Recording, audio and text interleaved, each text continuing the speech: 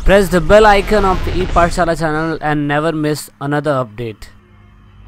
So now it's a fourth part of this chapter, minerals and energy resource. दोस्तों इससे पहले हमने video पे इस चैप्टर पे हमने 3 पार्ट अपलोड किए हुए हैं। अगर आपने वो पार्ट नहीं देखे हैं तो देन आप ज़रूर उसे वॉच करिए, जब भी आप ये पार्ट समझ पाएंगे, ठीक है। अदरवाइज आपको ये चैप्टर समझ में नहीं आएगा।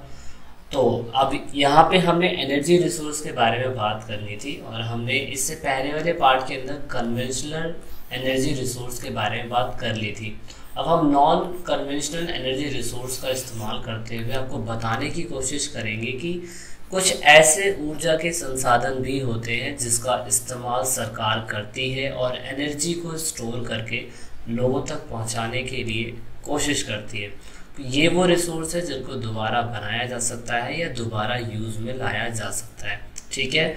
अब सबसे अच्छी बात आपको दिखेगी विंड, हाइड्रो इलेक्ट्रिक और solar energy, biomass, geothermal, nuclear energy, ये सारी एनर्जी नॉन कन्वेंशनल एनर्जी है दोस्तों। और इसका बहुत अच्छा फ़ायदा भी है हमारे भारत देश के लिए, इवन पूरे वर्ल्ड के लिए, क्योंकि दोबारा बन सकते हैं। जैसे कि आप बोल सकते हो धूप कभी ख़त्म नहीं होगी, हवा चलनी कभी बंद नहीं होगी, है ना। पानी पूरा का पूरा कभी सूख नहीं सकता। और मैं बोल सकता हूँ कि मतलब ऐसी चीज़ें जिनसे हम इन सभी चीज़ों से एनर्जी बना सकें, तो ये हमें इसको ज़्यादा बढ़ावा देना चाहिए, क्योंकि इसमें कोई प्रदूषण नहीं होता है। ये बहुत ज़्यादा मात्रा में हमारे पास है, धूप हमारे बहुत ज़्यादा मात्रा में है, हमारे पास हवा बहुत ज़्यादा मात्रा के अंदर है ना। तो इसका इस्तेमाल हमें करना चाहिए और ये बहुत सस्ता भी होता है और ये कभी ख़त्म होने वाली चीज़ भी नहीं है।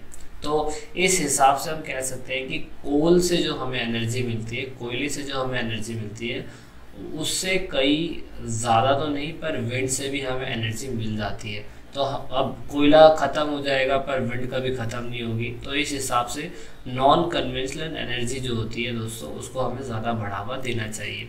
तो एक एक करके समझने की कोशिश करते हैं कि कौन कौन सी हमारी जो नॉन कन्वेंशनल एनर्जी रिसोर्स है वो कौन कौन सी है, ठीक है। तो सबसे पहले न्यूक्लियर एनर्जी रिसोर्स। न्यूक्लियर आप सभी को पता है जो बमों के अंदर इस्तेमाल किया जाता है। और आप देख सकते हो यहाँ पे कि जो न्यूक्लियर एनर्जी प्लांट्स है वो कहाँ कहाँ पे इस्टेब्लिश किए गए हैं।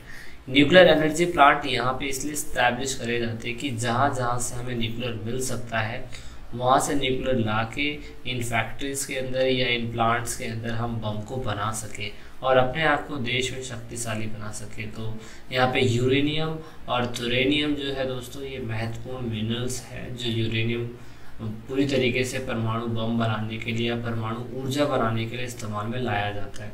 तो यूरेनियम आप देख सकते हैं कहाँ कहाँ पे हमारे को मिलता है। ये हालांकि बहुत ही ठंडे इलाकों में या जहाँ ठंडी होती है वहाँ पे ज़्यादा पाया जाता है।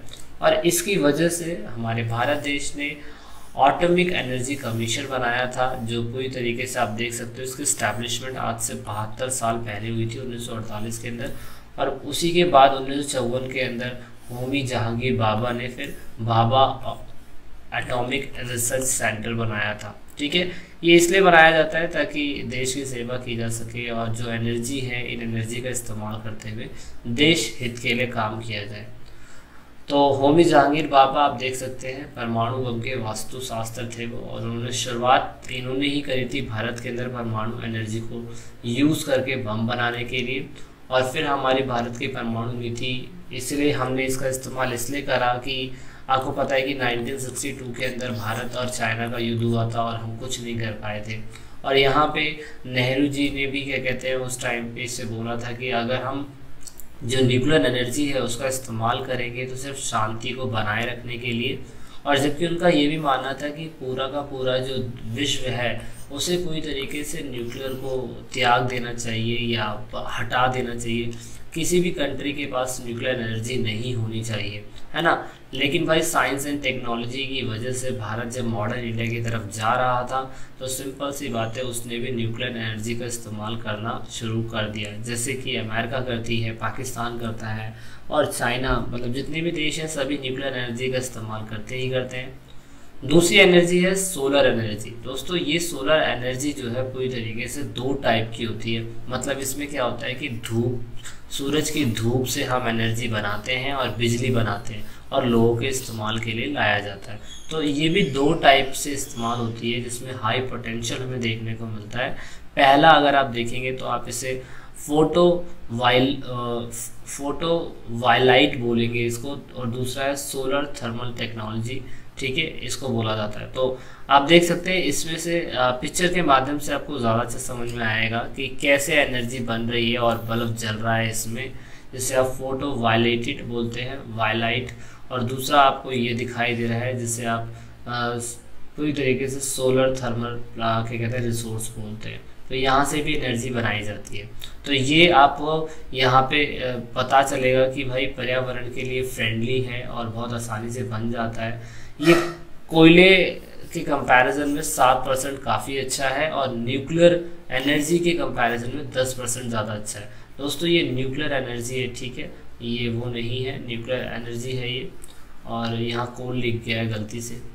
तो ये ज़्यादातर आपको पता ही है कि अगर हम एनर्जी बना लेते हैं तो हम हीटर चलाने के लिए और कूलर के लिए और बहुत सारी मशीनें होती हैं जिससे हम बिजली के लिए जो है वो इस्तेमाल में ला सकते हैं इन सारी एनर्जी को, है ना। तो यहाँ पे आपको दिखाई देगा कि कहाँ पे सोलर एनर्जी का इस्तेमाल सबसे ज़्यादा होता है। दूसरा है विंड एनर्जी। विंड एनर्जी मतलब हवा से आप देख सकते हैं कि हवा से हम एनर्जी बनाते हैं और बिजली का इस्तेमाल करते हैं। तो ये प्रदूषण मुक्त है, यानी कि इससे प्रदूषण भी नहीं होगा, ये कभी ख़त्म ना होने वाला संसाधन है और ये बहुत आसानी से बन जाता है।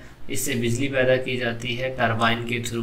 तो आप ये देख सकते हैं कि ये विंड है, पंखा घूमता है, यहाँ पे गियर बॉक्स है और ये जनरेटर है जहाँ से हमारा क्या कहते हैं बिजली जो है बनती है, स्टोर होती है ट्रांसफार्मर के अंदर, एंड देन लोगों तक ये एनर्जी पहुँच पाती है, ठीक है ना। तो इसमें होता क्या है, हम परमानेंट एक विंड सिस्टम बनाते हैं जिससे वहाँ पे टरबाइन या वहाँ पे जो मोटर होती है वो जनरेट कर दी जाती है और परमानेंट वहाँ पे फिक्स कर दिया जाता है, जिससे एनर्जी स्टोर होती रहती है। जब टरबाइन रोटेट होता रहता है तो एनर्जी बनती रहती है और लोग इसका इस्तेमाल करते हैं।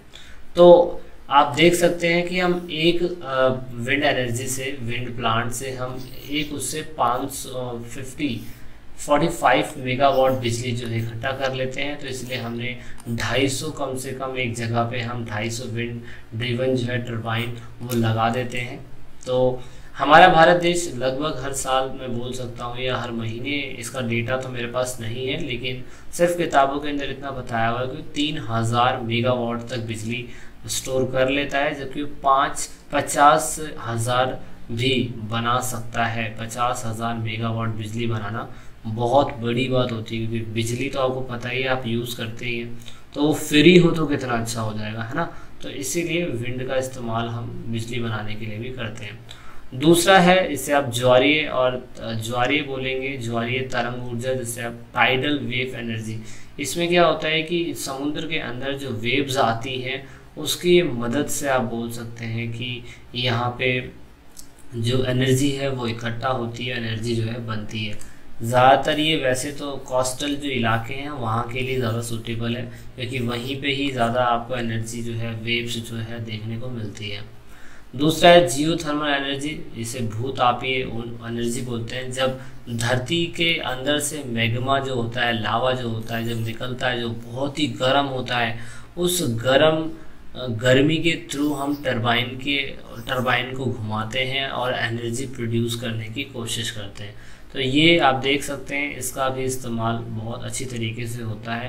टरबाइन को घुमाने के लिए बहुत ज़्यादा गर्मी की ज़रूरत पड़ती है और ये जियोथर्मल प्लांट के थ्रू ही होती है। जब धरती के अंदर से बहुत ज़्यादा गर्मी निकलती है तो उस चीज़ का भी इस्तेमाल हमने क्या कहते हैं कर रखा है। हम गीजर के लिए इसका उपयोग करते हैं, आपको पता ही है, एनर्जी बनती है इसमें।